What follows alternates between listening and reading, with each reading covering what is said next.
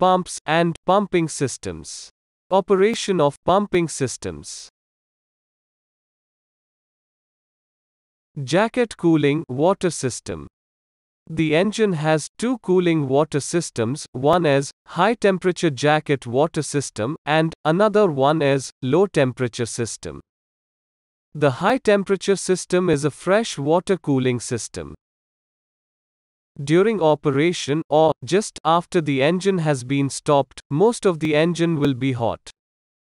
Parts of the engine to be cooled by the jacket water system is a cylinder block, the cylinder liners, the cylinder heads, and the turbocharger.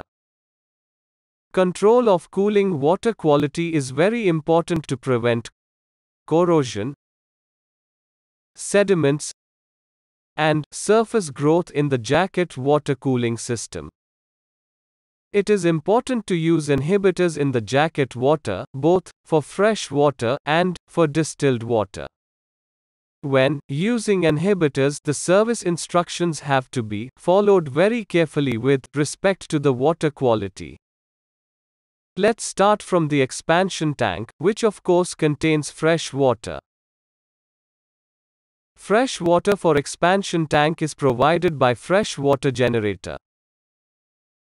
The cylinders have these jackets around the top part, including the cylinder cover, and the exhaust valves, which is basically the area around the combustion chamber, where, obviously, the heat is generated when the engine burns fuel.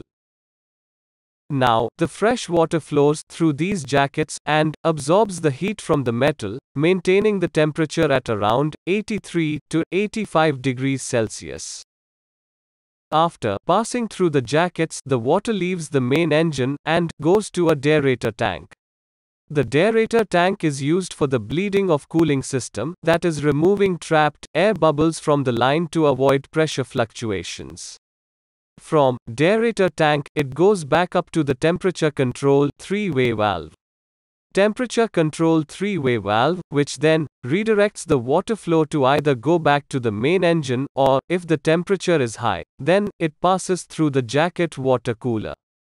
Here the heat is absorbed from the seawater. Seawater comes from the sea chest by using seawater pump, and then it passes to the cooler to absorb the heat.